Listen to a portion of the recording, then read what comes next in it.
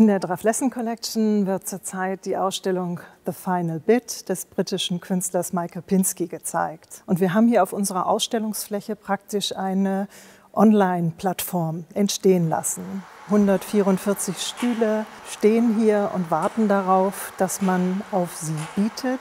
Mit dem Gebot werden sie sich in Bewegung setzen und gemäß der Höhe des Gebotes in Richtung Decke bewegen, sodass im Laufe der Zeit eine Skulptur hier auf der Ausstellungsfläche entsteht. My name's Michael Pinsky. I'm a British artist and a lot of my work deals with the environment. Over the last 15 or 20 years I've looked very specifically at climate change and the crisis that is now very much upon us. And something that really interests me is the balance between recycling and reuse. The reason why we desire new things and new chairs is because of fashion. And fashion is part of our cultural expression.